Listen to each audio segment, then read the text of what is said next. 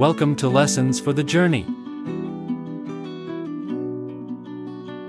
Lessons for the Journey is the teaching ministry of Dr. David Clifton.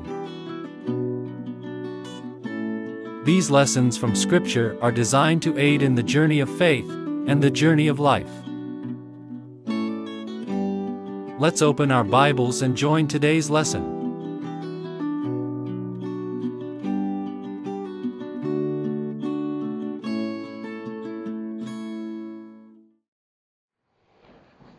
Well, last week we took a break from our series on revival, and we did a little bit of a celebration. So by way of reminder then, we began this little mini-series, God's Plan for Revival. Part 1, we talked about what not to do, because it's best when God's prophet doesn't decide to run the other way when he gets instructions for what God wants him to do, right? Then we looked at God's preparation for revival. Jonah needed to be thrown overboard, but in him being thrown overboard, then many of those who were on the ship became believers because of that. Jonah got in the boat and was heading as far away from God's instructions as he possibly could do, but he couldn't get away from God. And we saw how that even his disobedience served to work in God's plan. So for Jonah's part, he was honest with the others and say, look, you need to throw me overboard and all the storm will go away. So today we're going to finish this little series. We're going to observe how the prophet prays and the message is delivered. So when we left off last time, we were in the first chapter of Jonah. So if you'll turn back with me there to Jonah chapter 1. Look at the last verse in chapter 1 and then all of chapter 2, hopefully this morning. And Yahweh appointed a great fish to swallow Jonah, and Jonah was in the stomach of the fish 3 days and 3 nights. Then Jonah prayed to Yahweh his God from the stomach of the fish, and he said, I called out of my distress to Yahweh, and he answered me. I cried for help from the belly of Sheol. You heard my voice. For you cast me into the deep, into the heart of the seas, and the current surrounded me. All of your breakers and waves passed over me. So I said, I have been driven away from your sight. Nevertheless, I will look again toward your holy temple. Water encompassed me to my very soul. The great deep surrounded me. Weeds were wrapped around my head. I went down to the base of the mountains. The earth with its bars closed behind me forever. But you have brought up my life from the pit, O Yahweh my God. While my soul was fainting within me, I remembered Yahweh. And my prayer came to you, to your holy temple. Those who regarded worthless idols forsake their loving kindness. But as for me, I will sacrifice to you with a voice of thanksgiving. That which I have vowed I will pay. Salvation belongs to Yahweh. Then Yahweh spoke to the fish, and it vomited Jonah up onto the dry land. May God add his blessings to the reading of his word. So what do we have here? You'll notice in verse 17. We hear so much since you were a little kid, right? What did you hear about the story? Jonah and the whale. Jonah and the whale. Do you know that neither the word used in the Old Testament or the one used in the New Testament that the King James actually translates whale, neither of those refer to a whale? They refer to a great fish, but they're a generic term for a great fish. See, and you could say, well, the Bible doesn't say it's a whale, so there you go, there's a mistake. No, it's a generic term for a great fish. And when we think of a great fish, what do we think of? A whale. So let figures of speech be figures of speech, and let Jonah have the same liberty that we have. Okay? It was a great fish. It was a fish big enough to swallow Jonah. Okay? Don't strangle on whether it was a whale or not. Okay? The next thing is, how long was Jonah in the fish? 3 days and 3 nights. That's just another mere coincidence, isn't it? We've been talking about coincidences a little bit lately. Just a mere coincidence, right?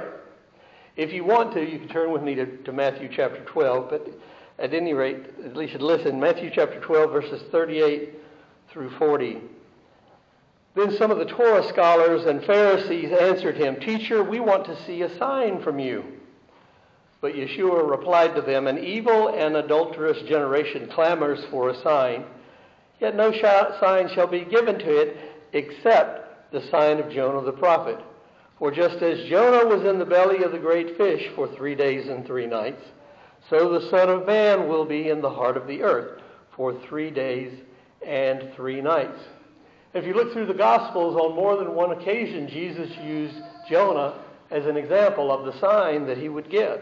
He said, the only sign I'm going to give to you is the same sign that you saw with Jonah, as he was in the whale's belly for 3 days and 3 nights. So I'll be in the earth. You see, God's plan of redemption for humanity was determined, well, from some scriptures we can see, from the foundation of the earth. His crucifixion and resurrection was a foregone conclusion. It was going to happen. And it was a plan that was already in place.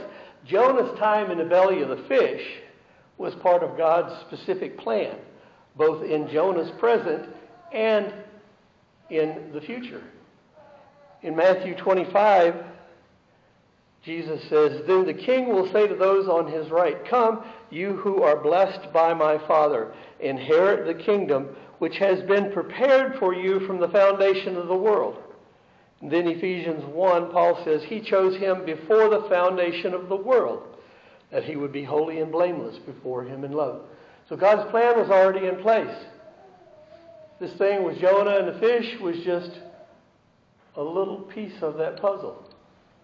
Didn't take God by surprise when Jonah decided he was going to run in the opposite direction of what he was told to do. And see, once inside the fish, there was a bit of a transformation, okay? Jonah went in a rebellious prophet. And when he came out, he was a repentant prophet. He said there towards the end of the passage we read, "That which I have vowed I will pay." God ever had to work in your life like that? Bring you to a place where he had to change your mind about something, whatever it was? Make difficult circumstances in your life? How many of you know that when you're praying, 5 minutes is like an eternity?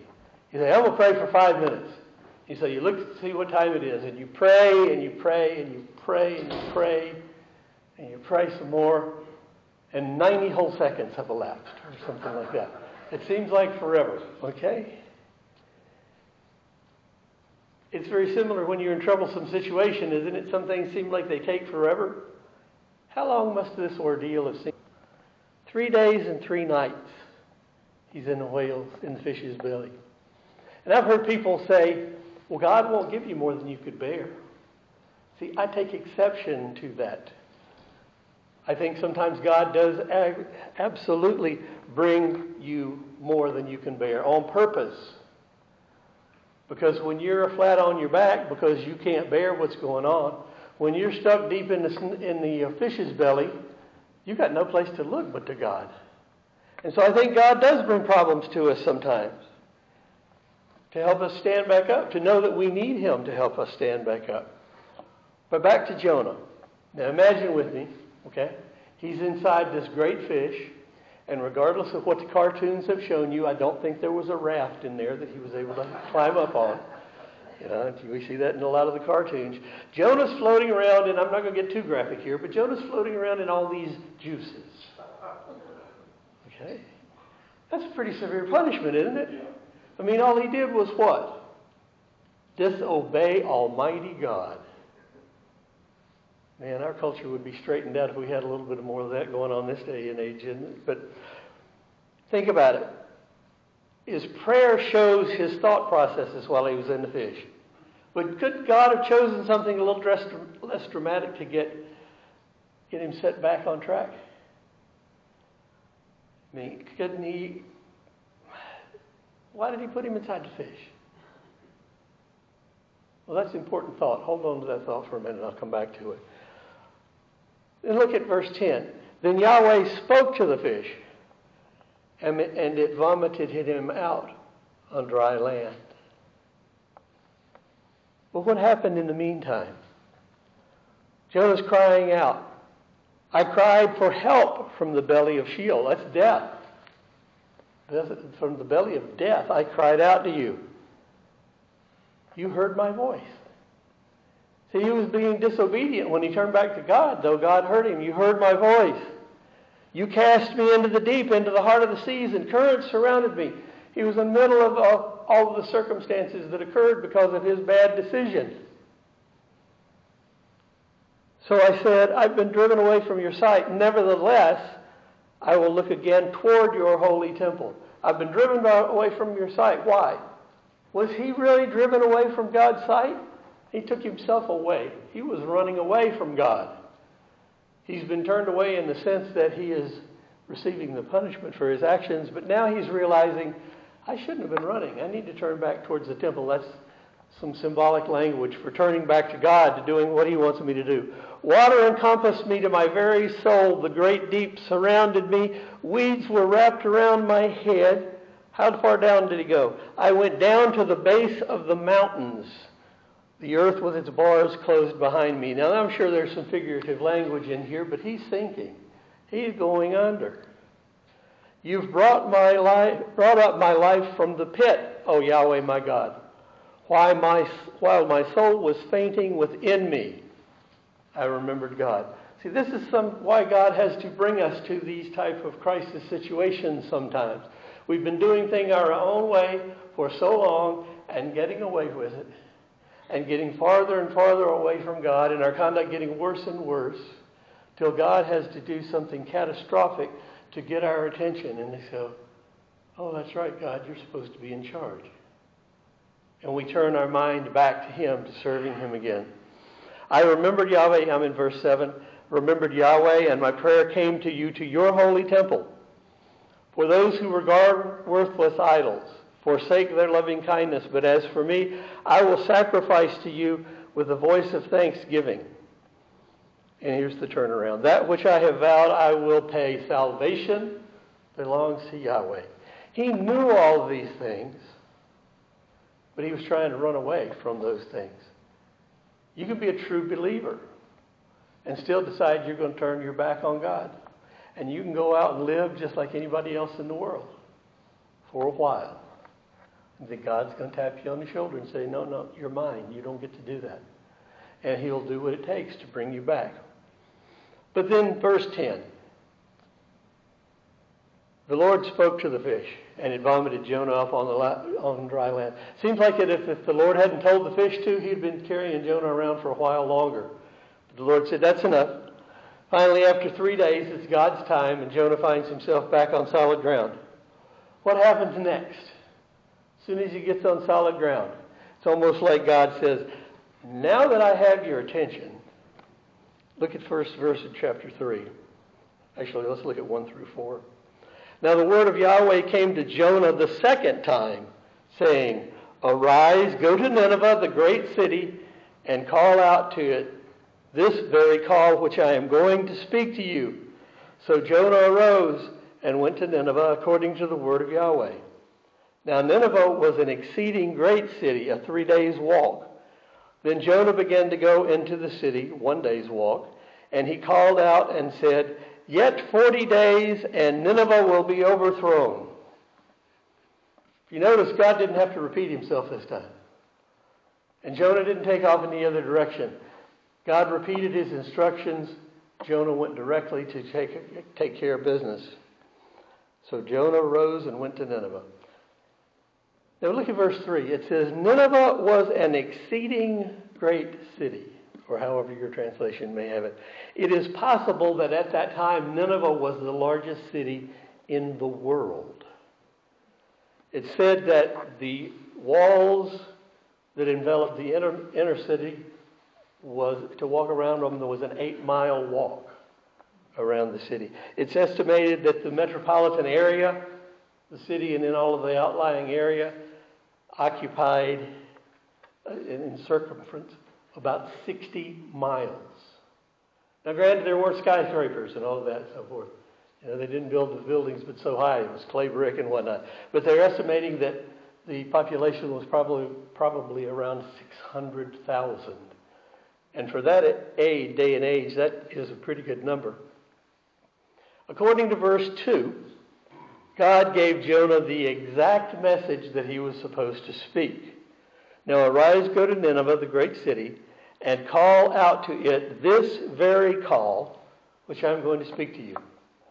Now pastors talk about hearing from God and getting inspiration for their messages and so forth. I try to get out of the way every week to bring you what God wants. But God has never said, this is specifically what I want you to say when you stand up on Sunday morning. So Jonah had a little bit of a benefit there. So Nineveh, possibly the largest city in the world at that time, and here's this little Jewish guy walking around, and hey guys, in a month or so, this place is coming down. Why would they listen to him? Do you think anybody would take him seriously? Imagine going to New York or Tokyo or any of the world's largest cities right now, walking around going, hey, about 40 days this place is going to be destroyed. Other than perhaps getting a little attention from Homeland Security, I don't think most people would pay him too much mind at all. And yet, what happened? What was the effect of the message? Look in verse 5. And the people of Nineveh believed in God. Now remember, I set this up a little bit in the previous messages because the people on the boat were pagans. The idea of there being one all-powerful God that Jonah was serving was completely foreign to them. It would have been the same thing for these people in Nineveh. They were polytheists. They had several gods. They had a couple main ones, but they had several gods. And this idea of there is one all-powerful God, and he's got his sights on us to blow us up or whatever God was going to do to them, that would have been foreign. And yet, they believed Jonah's words. They believed in God. Why would they listen to this messenger, this little foreigner that had come into their town, their city? Why would he believe them? Think back with me for a minute. Think back, I'm always trying to put you in the scene. Think back for a minute. Where had Jonah just come from? The belly of a fish for 3 days. And those juices I wanted to talk about. Now, surely he stopped in a creek somewhere and washed off. But are you going to tell me that it didn't have some kind of physical effect on the man? I mean, surely there were changes. Maybe it bleached his hair. Maybe his skin. Maybe he looked like the prototypical zombie that we see from time to time in literature and whatnot. Surely there were changes that made folks wonder, what's up with this guy? And listen to the message he's saying. And they would go, what are you going on about? And why do you look like that? And he would have said, well, I just spent 3 days and 3 nights in the belly of a fish. Do you know why this is important? Do you know why God prepared that punishment for Jonah at that time? Remember I told you they were polytheists and they worshipped many gods. They had 2 main gods, a god and a goddess. Nanshi was their main goddess. She was a fish goddess. Their main god was Dagon. Dagon was represented by an image that was half man, half fish. Think merman, okay? That idea. Except it was the other way around. Fish head, human legs. He'd just come from the belly of a fish, and he had a message.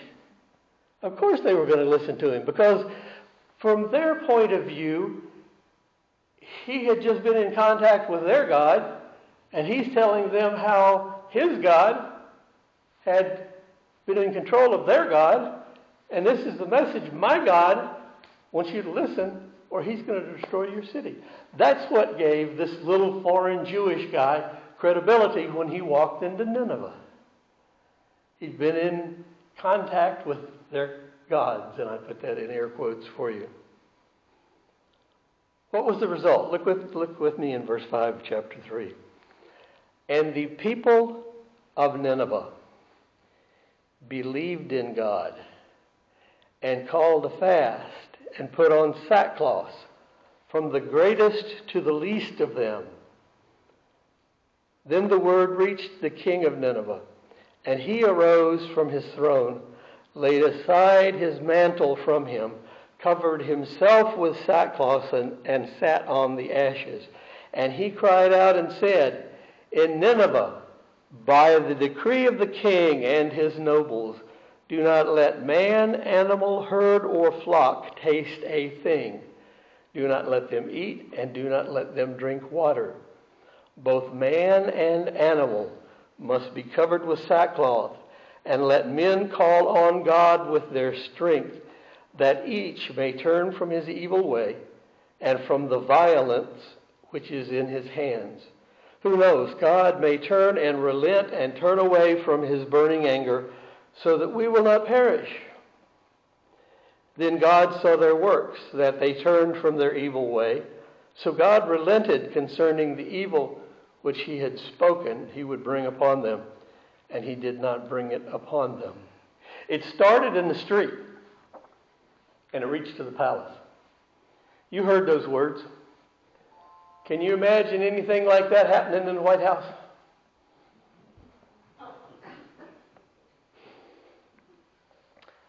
Any leader, anywhere. Can you imagine that nowadays? He called for an outward display of penance. And in this case, I'm not talking about the type of penance as the Roman Catholics practice penance. Not in that sense of the word, but rather defined as voluntary self-punishment inflicted as an outward of expression of repentance for having done wrong. In other words, they realized they had been wrong, and they were repenting from it. The idea is, we have really messed up here, God, and we need to get ourselves straight. He called for prayer. Look at what the king did. He called for prayer. Let men call out to God with their strength. And he was talking about calling out not just to the gods that they knew. He was talking about calling out to Jonah's God. And they just heard about him a little bit ago. See the power that God has, that the one true Almighty God has when people hear about him? They change their minds, they change their actions.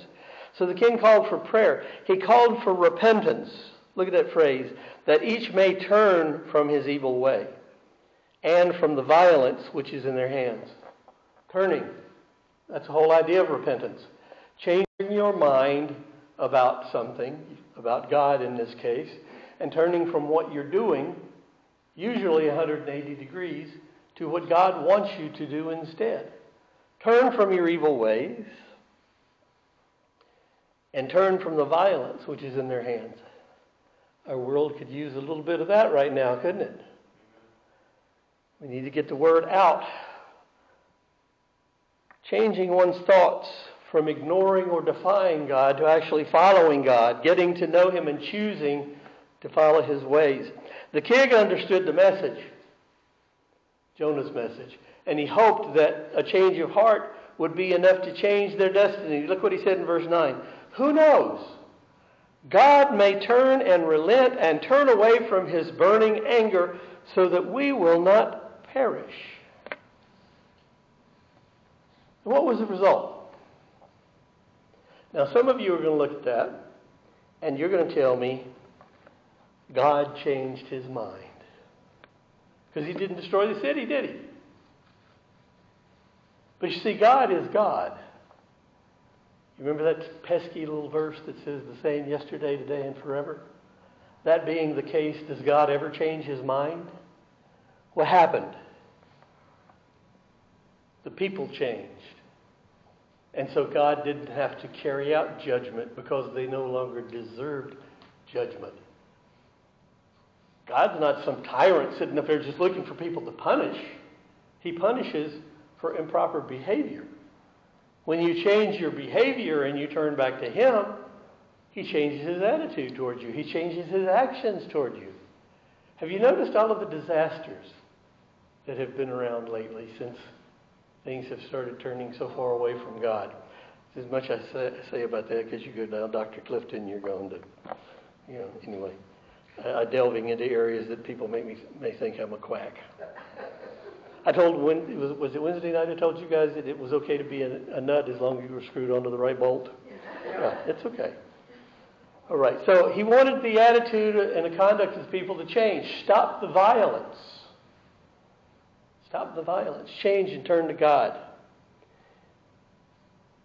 Because perhaps God will relent. Paul said something about that in 1 Corinthians chapter 11, verse 31. He was teaching the church in Corinth, which, they were an excellent example for most of us because they were the most messed up church in all of Scripture. 1 Corinthians 11:31. But if we judged ourselves rightly, we would not be judged. That's what it takes. All it takes is for us to judge ourselves, to look towards our own actions, to pull our actions in line with what God expects from us. So how was judgment at Nineveh averted? They changed their conduct and started following God's ways. They changed their mind. They turned, repented, and changed their minds about what they thought in regard to obeying God's commands. And it started with hearing the message from the prophet. When the prophet finally got around to delivering the message. See, there's many points and parts to the way this particular thing worked. But they had to hear the message. Paul said this to the church in Rome. How shall they call on the one in whom they have not trusted? And how shall they trust on the one they have not heard of? And how shall they hear without someone proclaiming? You notice someone proclaiming. It didn't say anything. Some translations use, unless someone preach. Well, preaching's not my job. We hire somebody to do that. Proclaiming the word is a completely different thing, and that is the better translation of that. How can anybody hear if they don't ever hear the word? How can they hear? But see, God had to get his prophet ready to speak his message. When Jonah first got the instructions, he went running the other way. How hard as he could go. Is God trying to get you ready for something? And you're running away hard as you can go? Won't work, I speak from personal experience. It won't work. He'll get your attention. He'll bring you back just like he did. That running away from God thing, how'd that work for Jonah? It doesn't work. How did listening work for the people of Nineveh? Pardon me.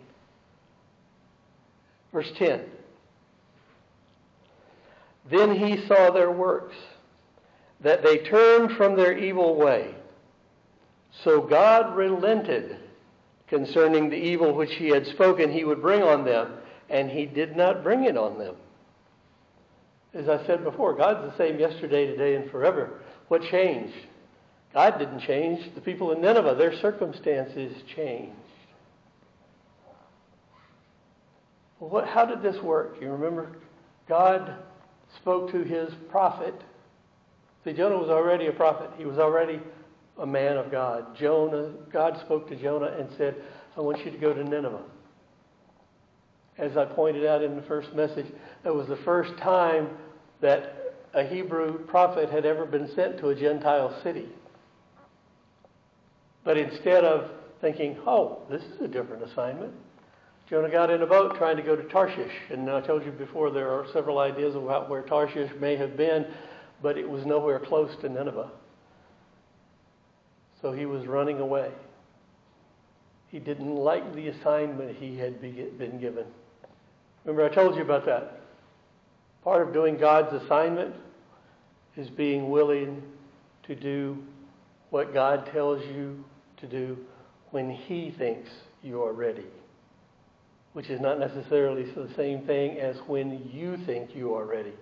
Sometimes God's going to ask you to do challenging things. Things that are a little bit scary. When I finished Well, let me preface that a little bit. There is obviously a spiritual component to being called to pastor a church. Obviously, it's a spiritual job. It's a spiritual leadership job. But there are 60, maybe 75% of the job. It's just like any other job. You send a resume, you get interviewed, people ask you questions, you ask them questions, you try to see if it's a good fit. First church where I was pastor, I remember the last time I met with the pastor search committee. And you get a feel for things. You kind of know whether it's going well or not. And I'd met with them a time or two before. And went away from the meeting thinking, this is going to work. And I went down the road and hit the cloverleaf to head back to the house. And I remember getting on the ramp. And it just all of a sudden occurred to me, Lord, I can't do this. Because I'd served in a lot of churches, but I'd never been a pastor before. That's a completely different hat, folks. And I said, Lord, I can't do this. And it was almost like the Holy Spirit was sitting in the passenger seat saying, well, of course you can't. Because if you could, how would the Lord get the glory? You see, you've got to keep that in mind. God's going to ask you to do things that you don't want to do. Jonah, case in point. Let me run the other direction. He's going to ask you to do things you don't think you're ready to do. But see, if you're doing it in your own strength, you're doing it wrong. You need to be doing it in the strength of the Lord, and you need to be willing to allow the Lord to give you the strength to be able to do it, not run the other direction. But he ran the other direction. What happened? So that God got his attention. He let him go a little bit anyway. The Lord let him get on the boat, didn't he? He let the boat get away from shore, didn't he? We don't know how far away from shore it got before the storm came up. A storm so bad that it said it terrified the sailors that were used to being on the water. So Jonah made it a little ways. And not only that, the people on the boat were scared. The people on the boat were praying. And remember I told you where Jonah was? Down inside the boat asleep. Running away from God, running away from his problems, sleeping through it. Everybody else is having a prayer meeting. The one who knew the one true God was sitting sound asleep. Did you know you can sit in the pews and be sound asleep sometimes if you want to? If you try hard enough? Wake up and listen to what God's saying. What happened to him? He had to be put into a very uncomfortable place so that everybody else was comfortable. It wasn't until Jonah hit the water that the storm stopped and the people in the boat were safe. And if you read the scripture, we know that they worshiped God. They made vows to Jehovah. They became believers because of Jonah's disobedience. Jonah, as he's sinking through, as we read in chapter 2 today, Jonah, as he's sinking through, he's praying. He's reconsidering his options. You know, Lord, maybe I was a little hasty here. I'm putting words in his mouth, but this is the Clifton paraphrase, okay? Lord, maybe I was a little hasty here running away from you. Maybe I should have listened a little bit better. You know, I need to keep my eyes on you. I need to keep my eyes toward the temple would be the Hebrew phrasing that they would use. I need to keep my eyes on you. And I need to maintain the attitude that I am your servant and you're going to guide me where you want me. And when I'm where I want you, when I am where you want me to be, you're going to give me the strength and the provision to be able to handle those kind of things. And then I'm going to be able to deliver your message. Now, if we were to go further into chapter 3 and into chapter 4, do you know what happened? Because the people in Nineveh repented? Jonah got angry. Wait a minute. So he had good success delivering the message. People turned to God, and Jonah's not happy about it. Jonah had some problems, but that's a different counseling session for another time. But you see how the Lord used him. And you see how the Lord even used his reluctance to deliver messages in his disobedience and then even in his reluctance. But he finally did what the Lord said. And an entire, huge, probably the largest city in the world at the time, was saved from destruction because Jonah finally decided to be disobedient. If all the true believers in Prince George County or metropolitan areas around, or Virginia or the U.S., were to actually get busy delivering the message that God has given us to deliver, our culture would change. Because it's the same God. Jonah didn't serve a different God than we serve. We serve a God who is showing a bit more patience. He doesn't wipe you out just like that now anymore. But if you read the back of the book, he's keeping score.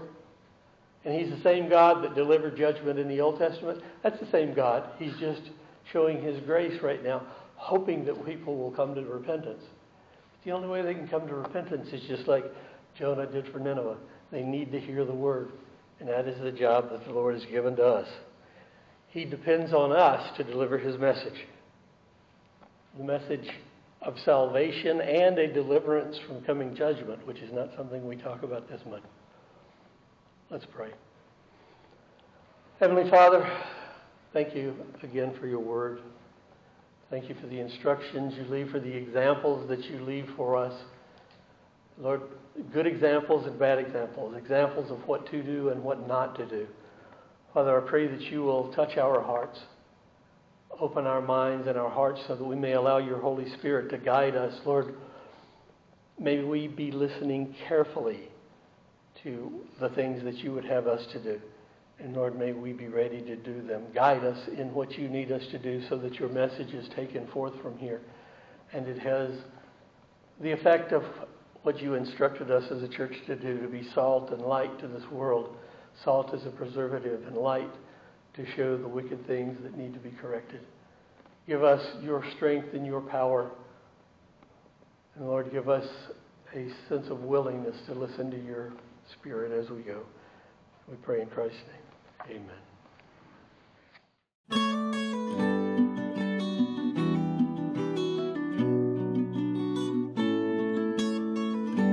Lessons for the Journey is recorded during the services of Bethlehem Congregational Church in Disputana, Virginia, where Dr. Clifton serves as pastor. If you find these lessons helpful, please click the thumbs up and subscribe to the channel. Join us next time for more Lessons for the Journey.